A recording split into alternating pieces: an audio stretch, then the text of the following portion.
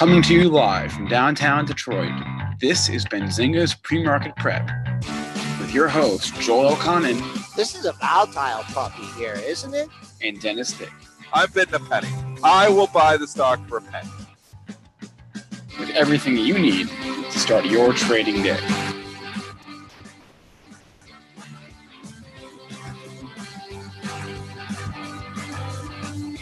Good morning, everybody. Welcome to this Tuesday edition of Benzinga's Pre-Market Prep. Spencer Israel here with Joel Elconin and Dennis Dick on the show today. The earnings parade is continuing. We have reports from RCII, AKS, Procter & Gamble, Pfizer. We have news to talk about in Chipotle, and Qualcomm is doing a Dutch auction. We'll talk about that as well. Our guest today will be Nic Chahine. He will join us at 8:35 to give us his favorite options plays in the market right now. We'll also preview Apple's earnings that they're due to report after the bell. Before we get going, just wanted to remind our listeners that all the information presented on today's show is for informational purposes only and not meant to be investing advice. With that said, Joel, what is happening in the overnight session? We're looking at green here. We're up 6 3/4 handles at 28.10 1/4. We held the close at 03 1/4. Pre-market high 11.50. Crude bouncing around 70, above and below, down 44 cents at 69.68. Gold down 250 at 12.29. Silver hanging out at 15.50, down 4 cents. And Bitcoin, at least the Bitcoin futures, are losing 8,000 here. They're down $135 at 7,965. Busy earnings day here to Dennis. Let's get a look at the after hours of pre-market trading. Yeah, so we didn't have a ton of stocks last night. We've got some big ones here this morning, which we'll jump into, and then we'll have the big dog of them all is going to be Apple tonight. But let's just, briefly recap what was happening yesterday. And you quickly saw a continuation of what we saw on Friday, which is out of growth, out of the momos, and into the value. And you saw a lot of stocks yesterday, defensive names catching a bit. Stocks like AT&T, stocks like Verizon, obviously going higher. A lot of dividend plays, stocks that had bigger dividends. Money was trying to find a home there, and it flew out of the tech stocks right on the opening print. I kind of, had that feeling. We talked about it on the show yesterday. I was trying to put shorts on the tech stocks. I got pennied on a few of them right off the open. And when you get pennied, this is basically you throw out your offer, and it opens a penny up in front of you. So basically, Disney American Maker doesn't want you to participate in the opening print because he knows you're on the right side of it. So they try to obviously push the smart money away. Anyways, just missed Square, just missed a few. I did pick up HUYA on a short. It opened right at the opening tick as well. Zero heat, shorted a little bit of the overall market. That worked as well. Shorting growth at the open yesterday was a big time success if you got those trades on. And a lot of times we talk about the opening strategies here. And the reason we do is because it gives you an identifiable in and an identifiable out. Twitter opened flat 34.17, bumped up another 9 cents. And then it was just, so if you were if let's say you were leaning away and hey, it's red on the session and you put your stop above, let's say that 34.26 probably happened right away. Put it a dime above that, then you had a good looking trade. And this went down all the way to 31.07. I hopped off the Twitter puts. I thought 32 Did you cover? was gonna hold. Covered it? Yeah, I covered around 32. I'm flat. I mean, that's a huge trade for you though, buddy. That's a nice trade right there. Yeah, I mean, when you buy, some, I think I bought them at some at $1.40, $1.60, $1.80, and the thing's trading at like $10. What strike did you buy? 42. Yeah, so you're basically looking at 400 or 500% on your money there a short period of time. Yeah, yep. And I don't know. I thought 32 would hold. Obviously, I was wrong. It went down another $1. I'm not looking for any calls or any re-entry yet, but it was just this, one of those lucky trades when you go into earnings, you get big, you have big risk and big rewards. Facebook got hit as well. Let's see where that opened into the relation. Oh, man, that opened at its high tick right at 176.30. I think so. The best point is that, to make out of this discussion is, those trades off the open, they give you a shot with lower risk. You have a defined in and a defined out. Twitter did get upgraded here today, just quickly, Nomura, but they're upgrading it to neutral, keeping their $31 price target. So basically they're saying, hey, we were right. We'll go up to neutral here now. So this isn't really a convicted come in here and buy it right now. It's just basically pulled back to their price where they had their target on it. So they're moving up to neutral. So basically banking their money, because they must have been, were they at sell, Spencer, on that? Is that what they did, sell to neutral? Yes. Yeah, so they're just basically booking their profits on it. So it's a closing trade basically for them. We got Craig in the chat there. He's saying he bought Snap a couple months back and bought shares at 1370. Craig, I did almost identical thing. I did as well. I put Snap on for a swing trade there when it was starting to look higher. They were talking about getting into gaming. It actually broke out over 14. It was starting to look good. But you know what? Facebook has put, a damper on this, and now Twitter put a damper on it. And whenever you put something on, I always have a stop. And my stop was always going to be right the low of the move. The low of the move was down there at 1266. I put my stop at 1250 just to give myself some wiggle room. And I was stopped out of that trade yesterday. I actually almost got stopped out of it 2 days ago, down to 1252, then bounced a bit. I got stopped out yesterday. So I'm out of Snap here now. That was a losing trade. I lost 8 or 9% on the swing trade on it. And that's what you got to do. If you're trading these things, don't get stuck in a trade and making it a long-term investment. Always have a contingency plan. Whenever I put a trade on, investing a little bit different animal, but whenever I put a trade on, whatever time horizon the trade, a day trade, a swing trade, whatever, time horizon you have it, I have a contingency plan that says if the price goes down here, I'm going to get out, because I don't want this, trade to become a long-term losing investment. So that was put on as a trade. When I enter something as a long-term investment, which I did in Intel a few days ago, a few days too early, obviously, I trade a little bit different. It's in my long-term, retirement account, and, I like it from a valuation perspective. I don't necessarily, I like to try to line the technicals up a little bit, but I care more that I think the stock is just cheap. And, those trades, in the long run, some of them don't work out, but, overall, if the market continues higher, a lot of them do.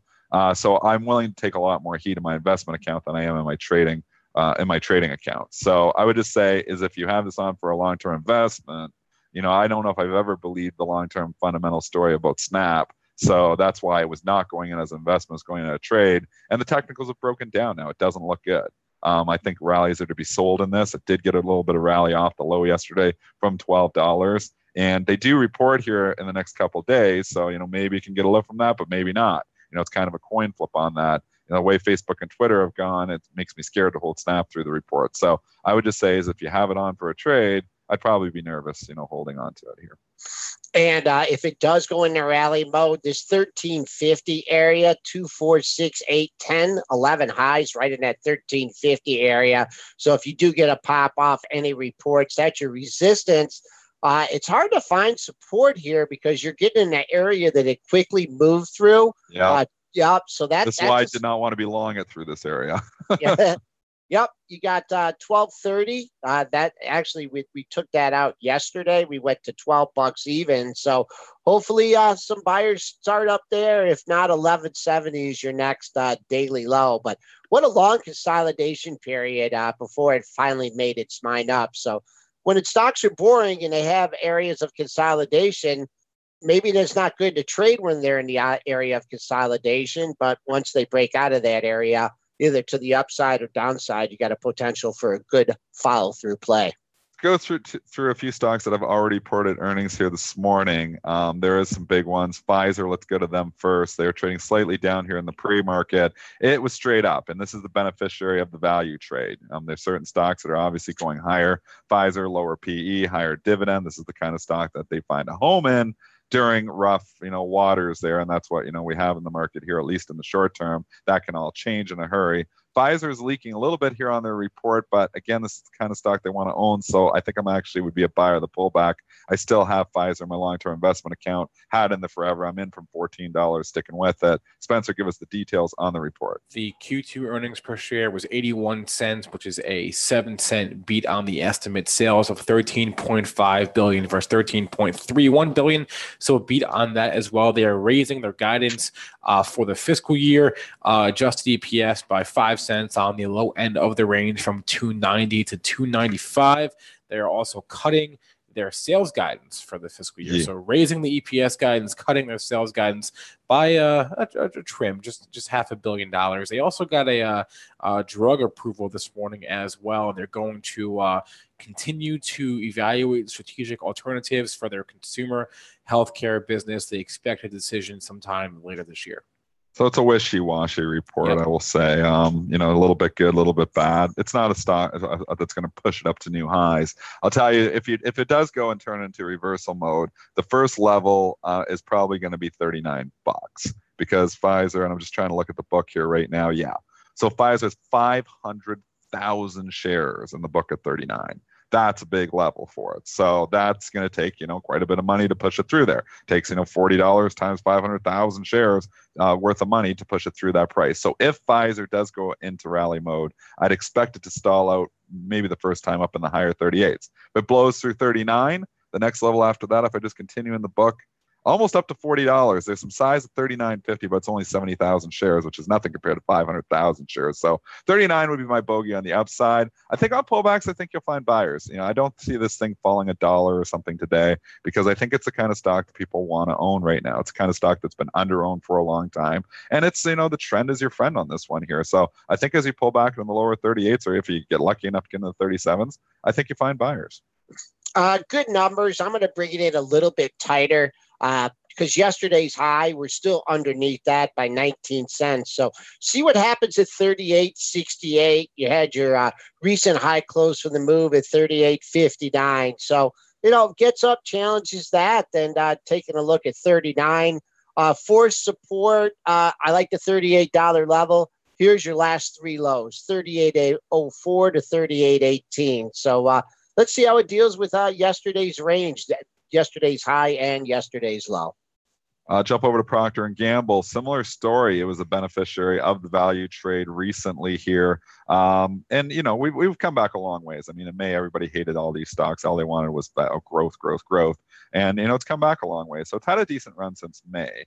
Pulling back here this morning, we have precedence here because we saw what happened with Colgate. CL got absolutely crushed on their report. Ended up by the end of the day, ended up closing green. So here's the Procter & Gamble report. Spencer, give you the numbers. I'm already leaning to buying the dip, though. Q4 EPS, 94 cents. So 4-cent beat on the estimate, sales 16.5 versus $16.54 billion. So a slight miss on that. The fiscal year EPS guidance around $4.45 versus a $4.18 estimate. So higher fiscal year EPS guidance and mixed on the Q4 numbers. Again, another wishy-washy report, but a stock that people kind of want to own in this market. It did get into the 78 handle briefly. It's back up already at 79. Let's see where it opens. I've nibbled on for a day trade here. I've been nibbling long a little bit because, like I said, I feel like this is a stock that could turn around and go green, but I'm in a small position. So if it starts to show me a reason to add to that, I might do that. Right now, I'm just kind of almost in a feeler position in it, just because it's not bouncing right back. We'll see what it does in the regular session, if it can come back. But I think this is the kind of stock that people want to own again. So I think, people come in here and buy the dip. And they did buy the dip, Dennis. I don't know if you saw the print at 77.61. When did that happen? Oh, no, I did not see that. Yeah. Let's go down to $77. 77.61. 51. That would have been on the 51. number probably. Let me see. Wow. Here. All right, well, that's overdone. It got down to Okay. 77.61. Wowzers. I did not realize 735 bracket. 735. No, I did not see that, and I would have been buying hand over fist down there at 77.31. So, nope, missed that one. But wow, that's well, actually, you know what? That's not entirely true. Here, where's it at? 79.04. Because I did buy in the lower 78s. I was just looking at it because I got a small position on. I was like, oh no, I'm up a point in it. So yeah, I must have bought. So 70. I was getting handlitis here. I did see it go down there, and that's where I initially started nibbling, was in the low 78s. I think my initially was 78.15, was down $2. So it's already come back a buck. So now, well, let's see what happens. I think you got all kinds of support down there at 78. I like to pull back on this stock. If it pulls back to the 78s, give me another shot. I'll probably add to it. This is just day trade, though, not long-term investment. I will probably be selling this thing after the stock, if it comes back up.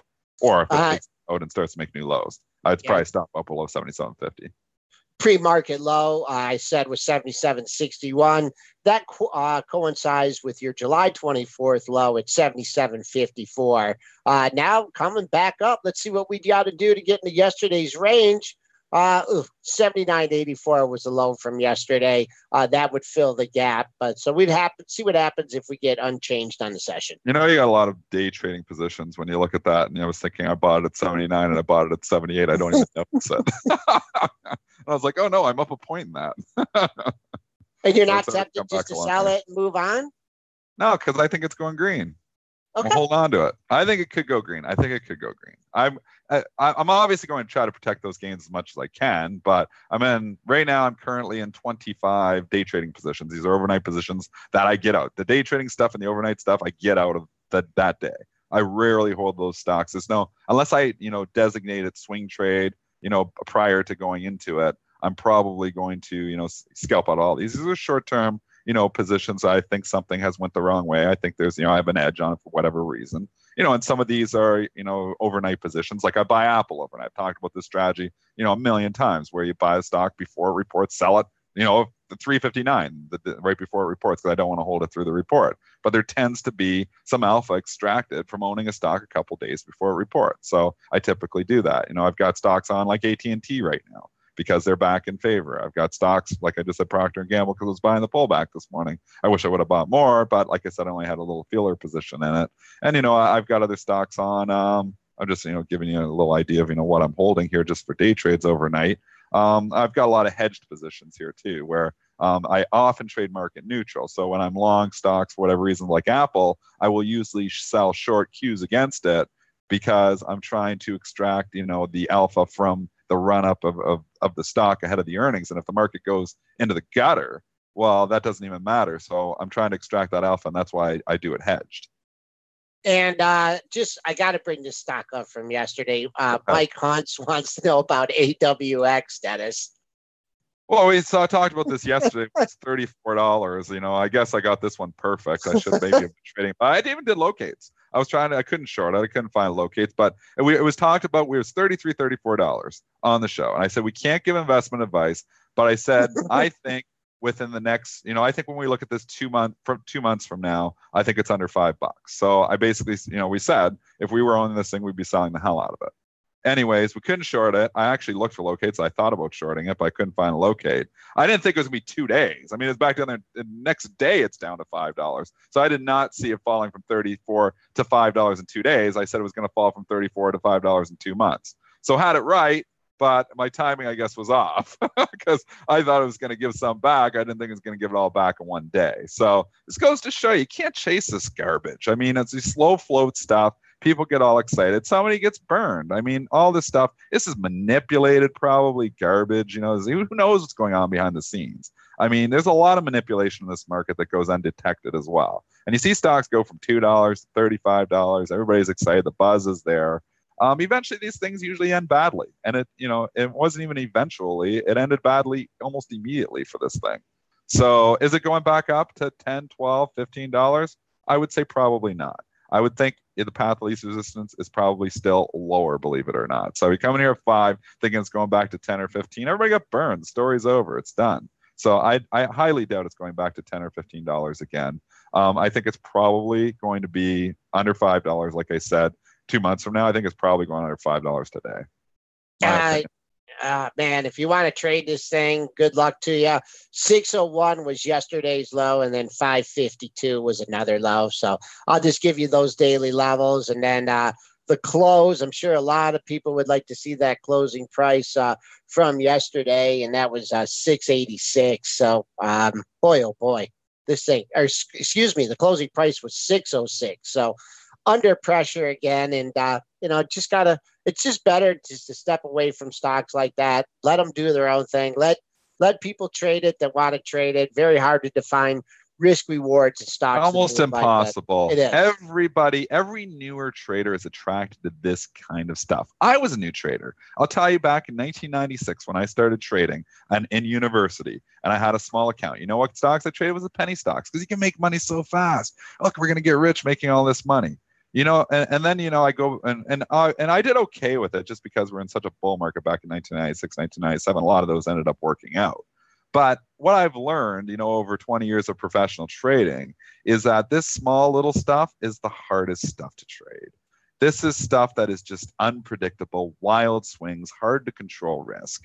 And I will say, so many people, the majority, you only hear, people don't like telling about their losers. I like talking about my losers because I like to cry, or whatever about my losers on the show with you guys, shoulder to lean on, whatever it is. But, I don't, most people don't talk about their losers. I always joke on Twitter, nobody loses, I talk about my losers. I think a lot of people think I'm a very bad trader because I talk about my losers. I think I talk about more than my winners. But, I just think, there's going to be winners, there's going to be losers. And, if I analyze my statistical edge over the long run, I'm not batting 100% or 90% or 80%. The best traders bat 52 or 53%. So it's going to be, really, how you handle your losers that define you.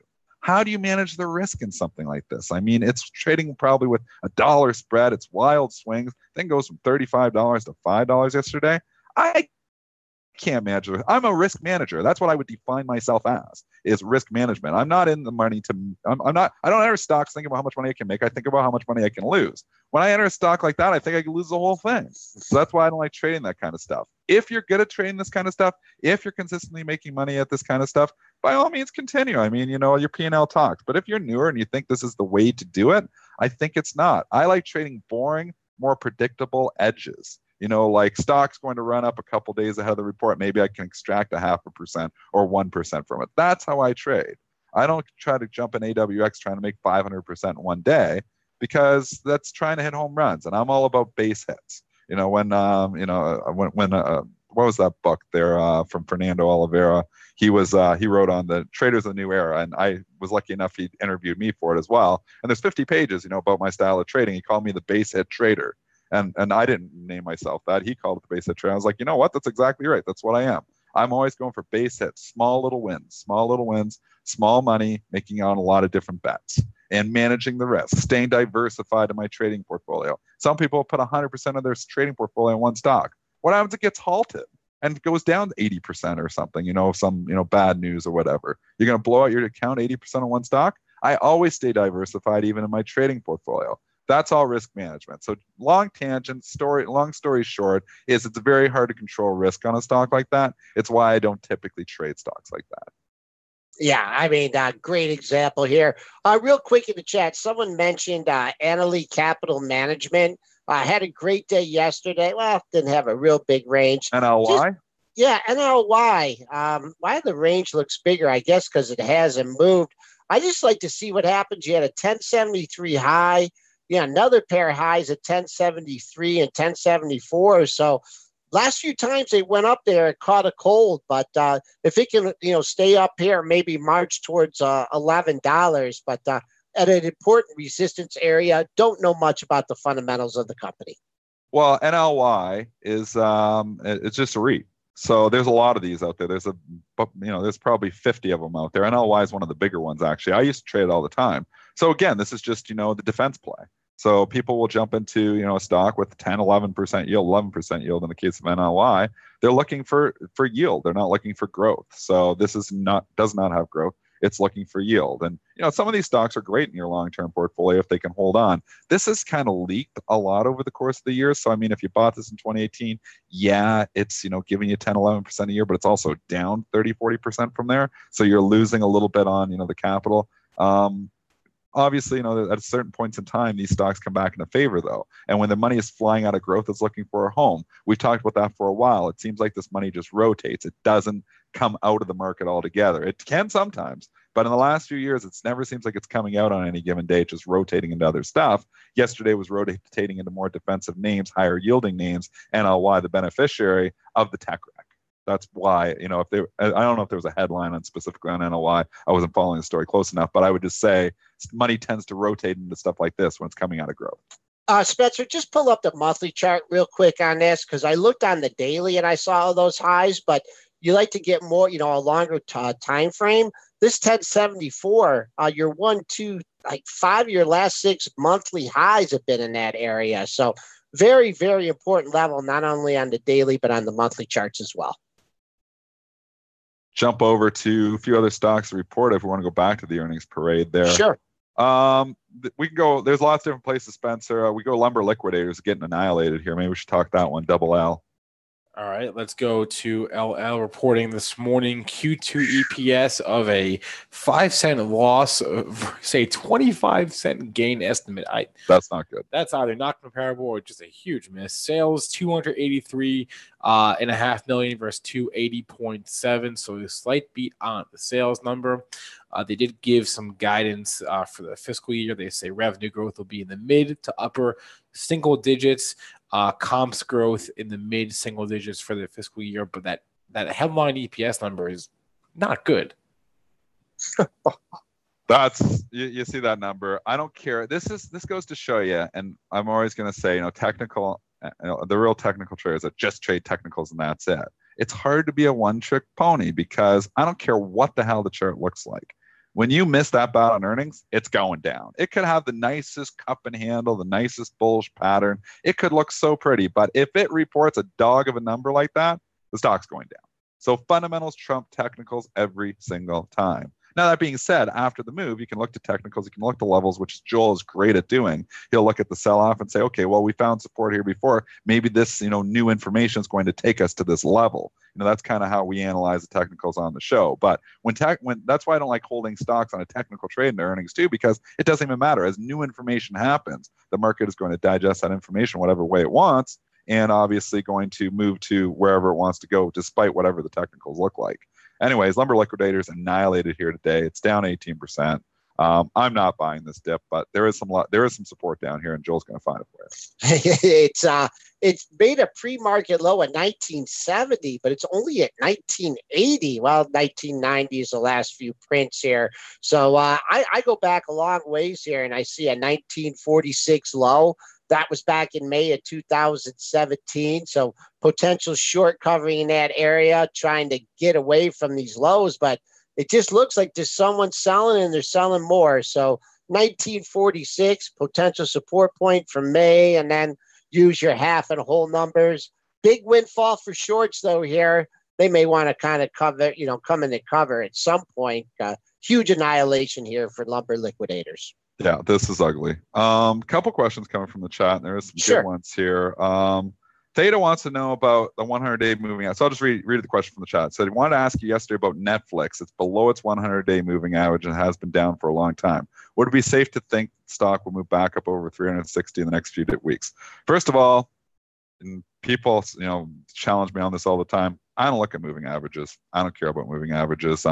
Joel, do you ever look at moving averages? You 200 day maybe? No. I mean, you're not a big moving average guy either, are you? Yeah, I think it's a lagging indicator, right? And you get the signal afterwards. So no, I've always, what I taught you back at Bright, daily highs, daily lows, double tops, double bottoms, triple tops, triple bottoms. I mean, they're not, you can get a lot fancier, but yeah, I mean, it just looks like a line on the chart that tells you what you should have done yesterday. That's a great analogy there. So I've never been a fan. I've never made money using moving averages. I don't use them at all. I've been trading professionally 20 years. I've been profitable every single one of those 20 years, and moving averages have never helped me. So I don't use moving averages. So I don't know if it's above the 100-day, below the 100-day. I don't care. I look at the chart. I use just a simple technical analysis, support, resistance, and trends, and that's it. Now, I'm more of a fundamental trader, though. Like, I'm a little bit, I look at this and say, holy cow. I look at this Netflix chart, and I think, is it oversold? Maybe, but this thing is in free fall here right now. We have a revaluation going on. We talked on this show for months. I've been saying how silly. I had to mention it 5-10 times, how silly it is that Netflix was worth more than Disney. I still think that is silly. Disney is now worth more than Netflix, which I think is a little bit, more of the stars in line again. I think it's asinine that Netflix should be worth more than Disney. So when you're buying Netflix up at $400 or $420, if you like the charts, fine, but make sure you have an out. And I think that out is long gone here now. I think the ship has sailed. I don't think it's going back to $400. Maybe eventually it will grow into that valuation, continue to grow. Love the product, have Netflix myself. It's worth something. I don't think it's worth more than Disney, though. And, at this valuation doesn't make any sense for me whatsoever. So I'm not coming in here as an investment at $332. I'll put anything on for a trade, though. If it starts to look like it's turned around, I'll put it on a short-term trade, but I'll have a stop. I'm not going to just throw Netflix in my long-term investment account saying it's going higher, because I went through 1999, 2000 when stocks got to crazy valuations. And the stocks that I bought with crazy valuations back in 1999, 2000, some of them are still down. So I learned the hard way that, when you buy stocks with P's above 100 or more, you better hope that they're real high growth stories and that growth doesn't slow. Because when that growth slows, those stocks prices start to come down. This one really Netflix caught a lot of people here, Dennis, because you had that dip on earnings, and then it just gave you this nice green candle. Like, okay, buy the dip. And all the dippers were rewarded on that day. It opened pretty like $3 off its low. Next day, just double topped here at the 383, 385 area, and it's been lights out. I mean, we're already trading through yesterday's low. If I had to hold on, be a little bit more patient, I would see what happens in the upper 320 handle. I see a low around 326 and 328. So, I mean, no sign that it's like turning around today, especially with the pre-market action. There's going to be some bounces, though. And nothing goes straight down. I mean, we went from, 400 down to like the 344, and then they bought the dip on the earn, and it's been leaking. So there's going to be bounces. So, I'm not saying come in here and short at 333. Because the thing just fell 30 points in a couple of days. It could continue down. I don't think there's any trade here. I think you're kind of in the middle of nowhere. So Could it bounce up to 340, 350 in a heartbeat? Could it go down to 320 in a heartbeat? I think it's more of a coin flip here. So I don't see, I like, to get on the trade before it's left the station. And this has left the station now. We don't know how far the ride is. Maybe they're going, just, to the next city. Maybe they're going across country. We don't know how far this train's going to go. So I like to be on the train before it leaves the station. I've jumped on moving trains before, and what happens? I usually fall under the tracks and get hurt. So never jump on a moving train. It's one of my cardinal rules. This train is moving. I will wait till it stops moving, and then maybe has a consolidation period before making my next trading decision on it. Yeah, I have to agree on that one. On Netflix, S&P still hanging up here, up $7 at 28.10 and a quarter. So far, holding those gains from the after hours and pre-market session. Yeah, and you want to hear a funny story in the next two? Do we have a guest today? Nick. Oh yeah, Nick's coming on. Okay. Well, we could go through Nick and bring him in the background, but 2-minute story. You want to hear a funny story? Because I just talked about jumping on. I used an analogy about jumping on moving trains. Did I ever tell you, Joel, the story about me actually physically jumping on a moving train? No. Did I tell you the story? Was this while you owned a Quiznos? No, this is in high school. And this is a funny story. It might be more than 2 minutes, but we went on a road trip. We were going to Winnipeg. So it was a 30-hour train ride. And, on the way back, we were basically like 10 hours north of Sudbury. So you're talking way north. So basically like 17 hours from Windsor, Detroit area, which was, I was Windsor. And the train makes a stop, and the food on the train was really expensive. So I was talking to my buddy. I was like, hey, here I am, the business guy, right? I was like, let's go get a pizza, and we'll sell all our buddies, pizza for $2 a slice. So the train is supposed to have a 20-minute stop. So we go like this, we get off the train in 10 hours north of Sudbury, go to the pizza joint, get the pizza. And we're walking back, after like 12, 13 minutes, we timed it. And my buddy says, the train moving. I was like, no, it's not supposed to go for 5 minutes. And he's like, no, it is moving. It is moving. So we start booking. It's via rail. We start booking it towards the train like as fast as we can. It just started moving. So I jump up on the side of the moving train and I'm pounding on the door like, let me in, let me in. Because all I could think about is my parents are going to absolutely kill me when they have to drive 17 hours to get me because I missed my train. So anyways, the guys on the door just pounds like the conductor or whatever, or whoever, whatever they're called, the guy that's working the train. It's like, get off. I go, no way. I'm pounding. So then the train stops. It hits the brakes, and they get off. And then they just start yelling at me. They're like, you could have fallen under the tracks. They take me in the back room, and they tell me they're going to arrest me when I get to Toronto because it's a federal offense to jump on a moving train. And I'm like 16 years old. So anyways, like an hour later, they come back and said, okay, well, we're going to just let this slide. But, you can't jump on a moving train. And then I got in trouble for my principal, got in trouble for my teachers. I got in so much trouble for that. But, yeah, I actually physically jumped on a moving train with the pizza. Wait, that's not, well, two questions. One, what kind of pizza was it? And two, did you get the pizza on the train? How did you do that? I got the pizza on the train, but I didn't have the guts to start selling it. I thought I was in enough trouble already that I shouldn't start selling the pizza. So we ate the pizza. Oh man, yeah, I was pretty when you see that train start moving down the tracks, you don't even think. You're like, it wasn't moving that fast, but I had to actually like walk quickly to jump up there. So, and I just grabbed on the side of the handle. I'm pounding on the door. Stop this train. So I have actually physically jumped on the side of a moving train before. I didn't fall under the tracks that time, but I obviously in trading, I have fallen into the tracks a few times. Do we got Nick lurking here in the background, No, Spencer? Are you going to give him a call? I'm getting Nick right now. Give me one Nic second. Chahine, he's the author of Create Income with Option Spreads. He joins the show almost every Tuesday, except when he goes on vacation, in which he did last week. So we're going to dial up Nick here and get his. Nick, where did you go on your vacation? Cancun. Oh, okay. How was it? You didn't drink the water, did you? It's I've been there several years, so I think I'm used to it. You sound a little bit under the weather, though. I am. It's the going in and out of it. No, it's not all those Coronas that I drank down in Cancun all week. No, it would be Tecate lights, and is that what they have? Yeah, it's even less close to water, pretty much. But okay, Nick, you're back here. Just talk about. I mean, I know you sent your notes out. You followed the markets. Do you get flat? I mean, I know you trade with a lot of positions. Just talk about a little bit of vacation planning. Do you flat things out? Do you get hedged? And then when you come back from a vacation, how do you acclimate yourself to the markets? Well, I didn't get flat, but I did structure my trades to where I don't need to babysit them.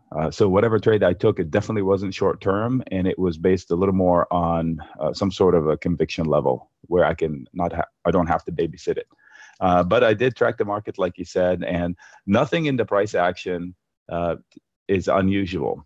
So if you see every dip we've had in all of the indices is back to a neckline of sorts. So whenever we break out, we have to come back and retest the footing before we go higher.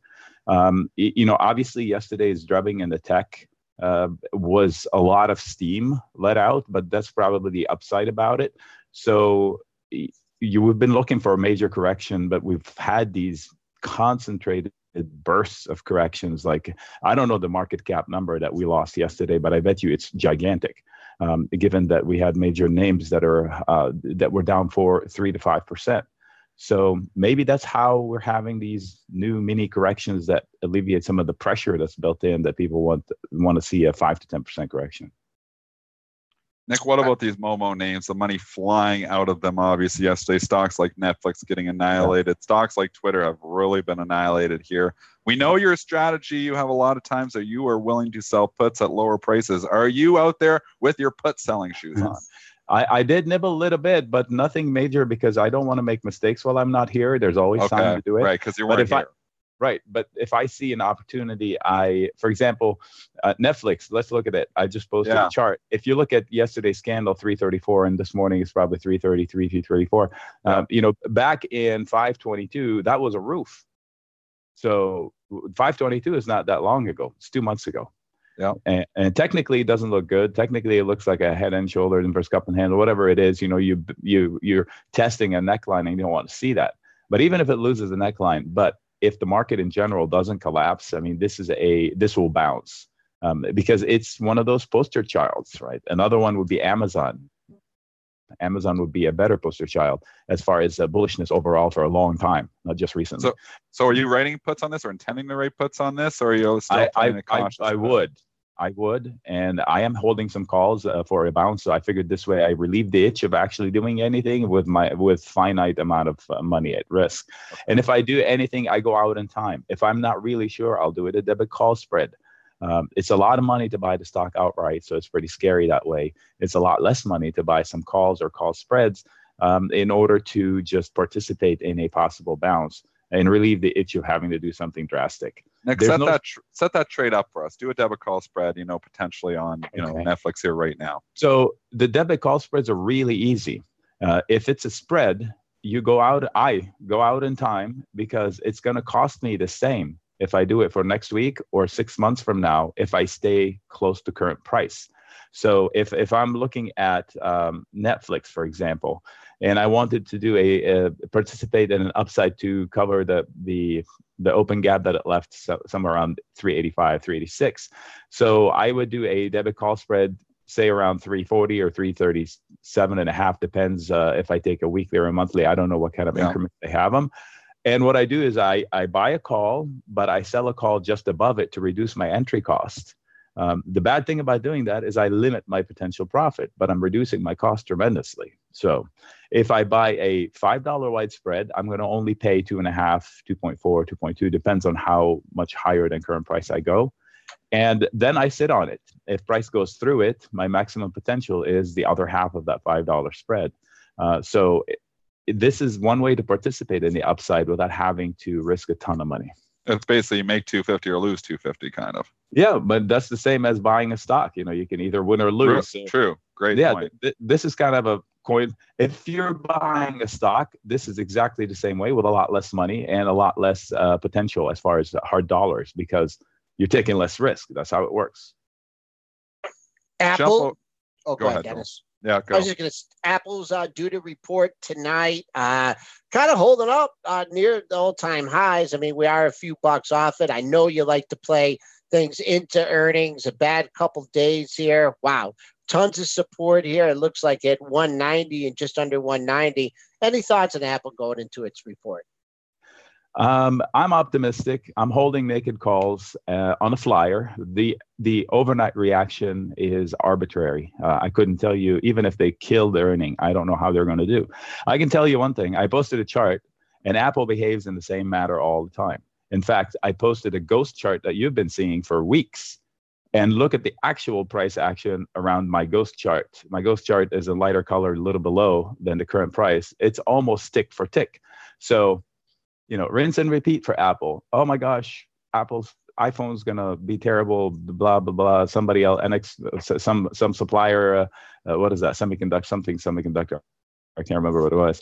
And they come out and say, "Goodness gracious!" And then boom, they deliver results that are incredible. So for the long term, Apple will be fine. It's 18 PE, so you're not paying up.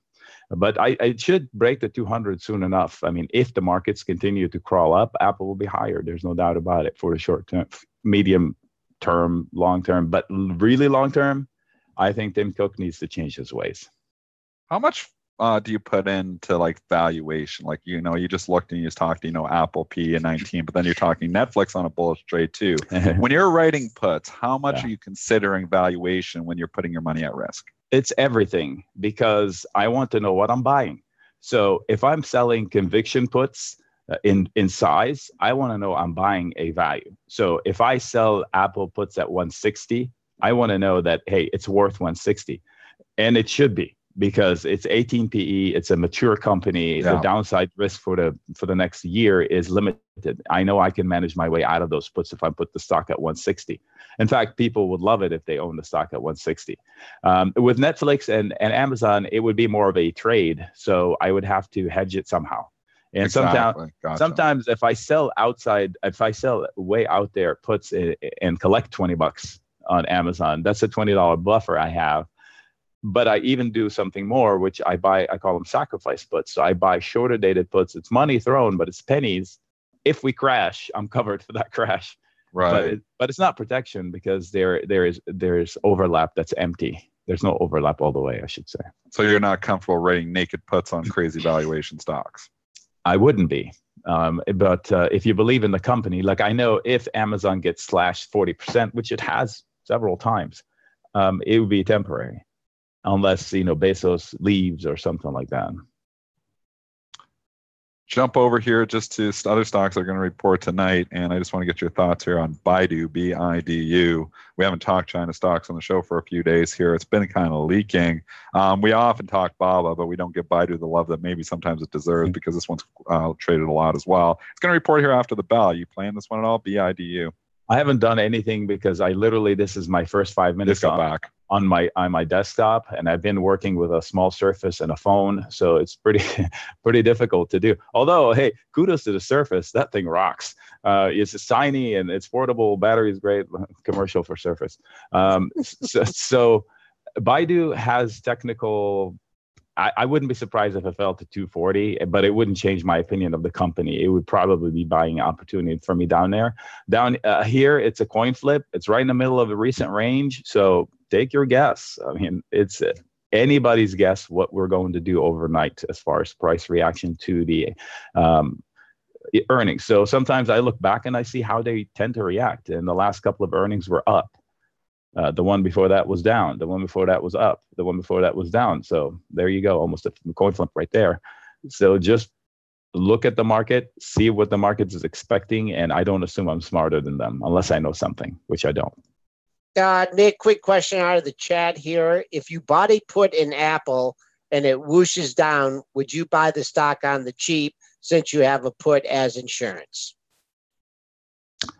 I would probably sell puts against my long put, which is basically the same thing. Locking in. Okay. So this way, if I have the put, then I've got nothing at risk. In fact, I can just lock in my profits that way. All right. I just want to ask you about this whole rotation here from the tech into value. AT&T come back after its report. GM has rebounded off its report. Some of these other stocks, you see this is just something, temporarily parking money here until the momos come back at, at viable levels, or you think the market's just, the overall, some of the bigger money's taking a more conservative stance in the market? I'd be careful listening to all the expert opinion. They've declared the FANG dead quite a few times. If the FANG is dead, the whole market is dead. That's my opinion. Can you imagine a market rallying when the FANG and Apple are falling for an extended period of time? I just can't see it. AT&T is not bouncing yet. I would be cautious. It's lower lows, lower highs. Okay, a couple of green ticks. GE, it's a mystery to everybody, so I wouldn't listen to any experts out there. Just go with your gut. It seemed to have found a floor, but that has happened several times before that. So I've heard rhetoric from the experts in the media saying that it's a rotation into value. It's this, it's that. I don't know. I don't believe it yet.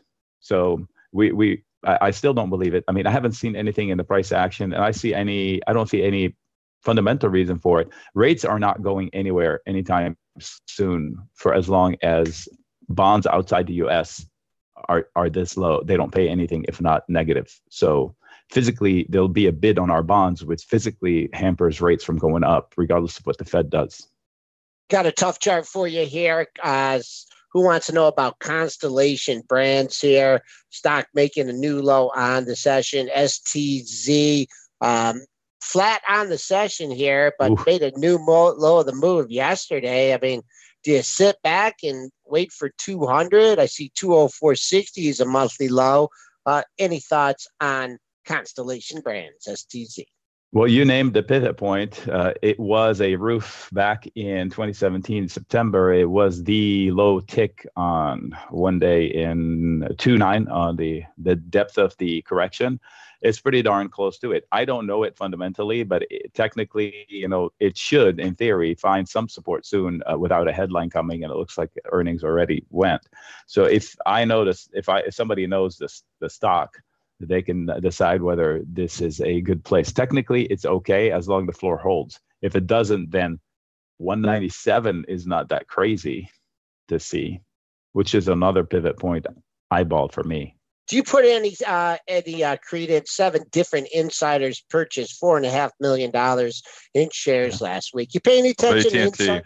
Well, that was for AT&T? Yeah. That's good news. I mean, if they are buying, then they don't know anything bad is happening. Otherwise, they would be. Well, look at the level as to who is buying. So it's an encouraging sign. So AT&T, I don't know what kind of fundamental it has. I can't remember. Let's see, as far as PE is concerned, but it's one of those companies that has been forever around. So 16 PE trailing 16, 17. It's not too shabby. So if somebody wants to take a flyer on AT&T, this being a bottom of sorts, it's as good a place as any. I mean, this has been tested. I don't like the fact that they've reached below the August of 2015 low. If you look at the weekly, I mean, I thought that was a pretty bad period of time, and here we are breaching it. But if you pull a monthly chart, it's at the low end of things. So things would have to get pretty bad. So let me post a monthly chart just to give you a perspective where we are. Let's see, AT&T monthly chart. So yes, there could be technical downside if this level is lost, but it'll probably take a big news item or the market actually correcting. I think the only way it probably starts breaching through 30 is if the people start getting worried about the dividend. 6.22%. I mean, there's not any significant worries about that right now. I've said long term, I'm not sure about it. Short term, there's no concerns really about it, which is why you're starting to probably see that level defended too. I think as a trade, I'm comfortable with it in the lower 30s. Long-term investment, I still don't know. Like, I think those margins are getting squeezed, and that's why I know on some of these, telecom companies, they bought a lot. They've got a lot of debt there. They keep buying, keep trying to acquire, trying to get the growth, but DirecTV didn't work out for them at all. And, there's a lot of other things. Time Warner maybe is going to work out better for them, but that's still to be determined. It's just a debt they're swallowing makes me a little bit scared as a shareholder. Yep. I mean, it would take a big news item, like you said, and the dividend will definitely do it. So let me put it this way. If I'm holding AT&T stock, I'm not selling here if I haven't already sold. So if I'm nervous, I'd buy some puts probably to protect me. It won't cost much. It's a low priced ticker, relatively speaking, and a low beta ticker. So you're not going to pay up like it's say Amazon puts or something like that. So why not sleep well owning some puts just to cover you through a period of time where if I'm unsure. So that's one way of putting it. I don't have a knock against it. There's nothing obvious against it. Now, I posted a fear chart. So fear needs to be lidded here before the bulls start giving away the reins. They're still in control, in my opinion. I mean, there's a lot of bad rhetoric. If you listen to the coverage yesterday, you'd think that the market collapsed. And the Dow, the S&P, even the small caps were barely down. The small caps were up 0.5%, I think, in the morning. So, yes, we had a giant release of energy in the tech wreck that we had, but Nick, it doesn't speak to the whole market. Nic Chahine? Thoughts on Facebook? Oh, go for it, Nick. One more. Oh, Facebook. Facebook. Okay, so I sold puts when it first fell, and they paid pretty quickly. So I bought some protection behind them just to cover, like I said, some sacrifice puts. I didn't take a big position because I'm not certain they have their head screwed on straight. Right. I said it before on your show. I didn't like how they folded immediately, said we're hiring 20,000 people. That's 40,000 new eyeballs that are going to be looking through my stuff if I use Facebook. So it's censorship. They should just let it be the way it is and say they should have stomped their feet and they said, we didn't have a data breach. We had somebody that cheated us and we, whose dog is that? And then, they just folded too quickly and now they're worried about doing the right thing. And I did not like the message from the CFO. It was misconstrued. I think he was saying that growth is going to be slower. He didn't say business is going to suffer. He just said the way we're growing, we can't maintain it with all of these things we're trying to do. So if the markets are higher and this is it for the headlines, I think Facebook would be a decent bet upside from here. But again, I would take time to be right. The dog is barking on Facebook. All right, Nick. Thanks so much. Yeah, that was too easy. Thanks so much for the time, Nick. Have a good one. Absolutely. All right. Guys, can we cover Qualcomm? I want to hit that before the end of the show. Yeah, for sure. They are commencing with a Dutch auction, tender offer up to $10 billion. It is going to be priced between $60 and $67.50 per share. So I've got the chart up right now. Dennis, why don't you break this one down for us?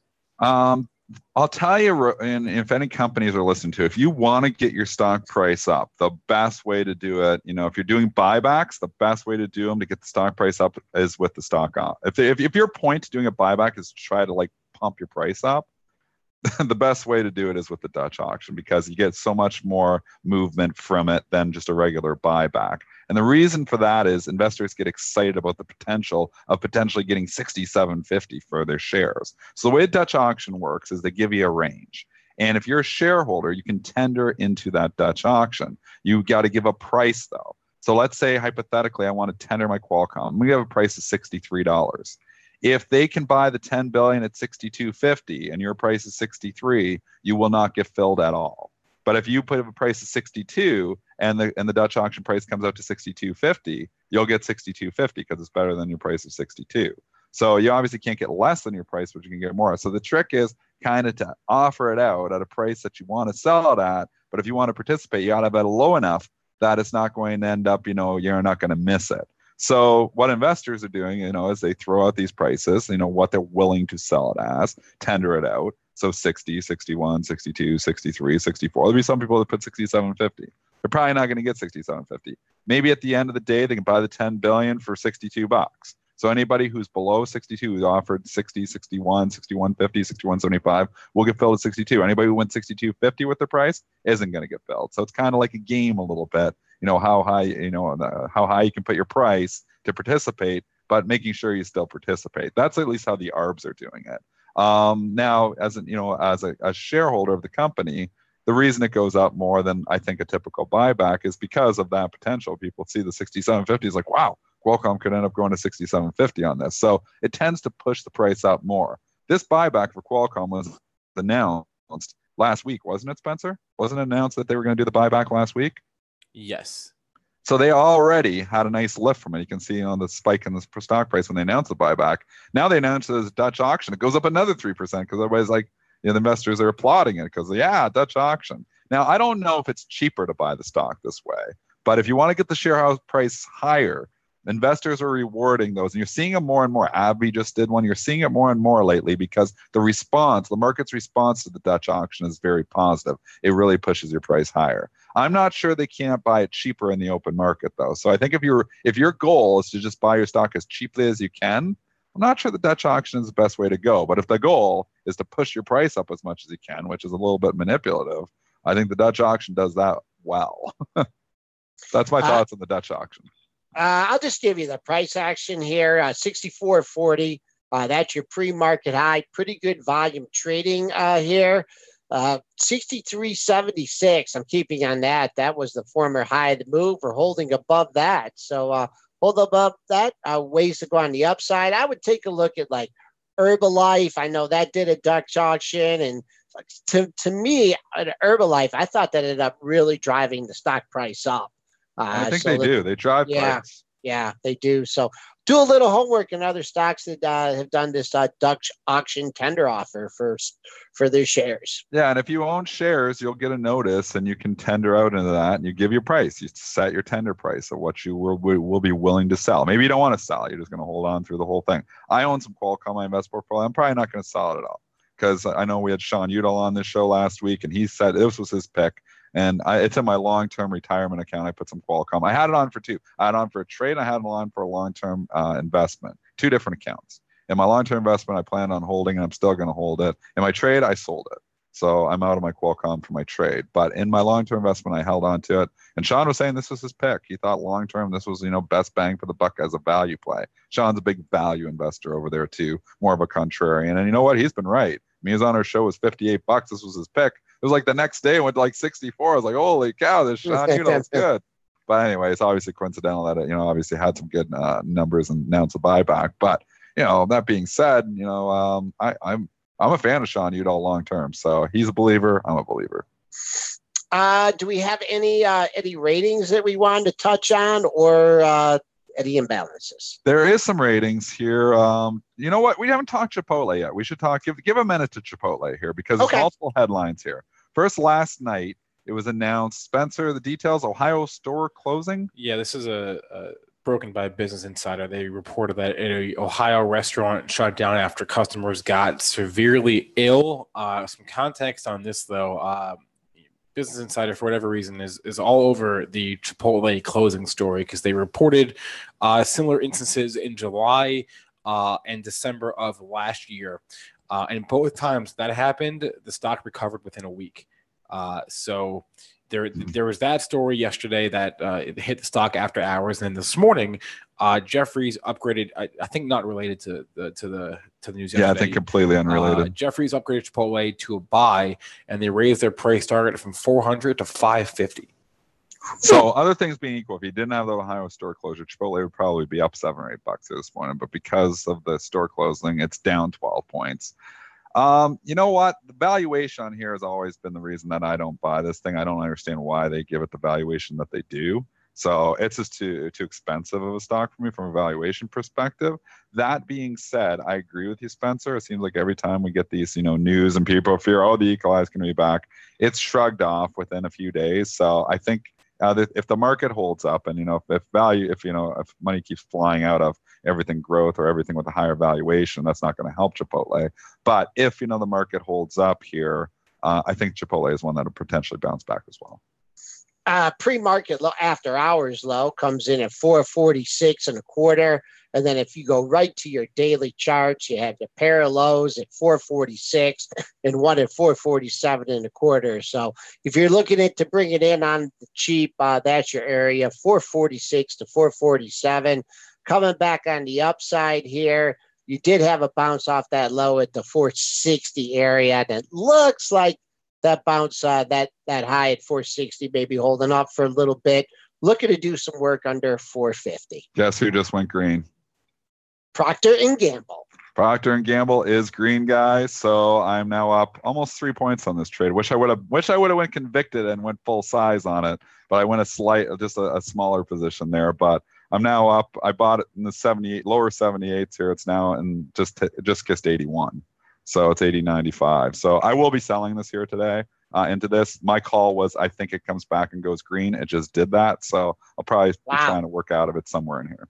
Good thing I didn't fade you on that one. And when we were discussing this one on Skype, I mentioned it on Stocks and Jocks too, Dennis. So thank you. It make me look good on that one. Nice. Spencer, you want to wrap up the show here a minute late and preview Wednesday's show? Yeah, sure. Tomorrow we got a good show. So Apple reports after the bell to prepare us or to recap that for us. We're going to have Mike Olson on with us. He is the analyst there at Piper who covers Apple, and he's going to break down the earnings report from Apple. Today, he'll join the show tomorrow at 8:35. But if you want to catch any part of today's show again, you can do so on our podcast, iTunes, SoundCloud, Stitcher, TuneIn, and Google Play or YouTube. Just search for PreMarket Prep on any of those platforms. Thanks to our guest, Nic Chahine, today. Thanks to everyone in our chat. Please remember that all the information, material, and content from our show is for informational purposes only and not meant to be investing advice. Hope everyone had a good morning. Hope you have a good rest of your day, and we hope you join us again on Wednesday.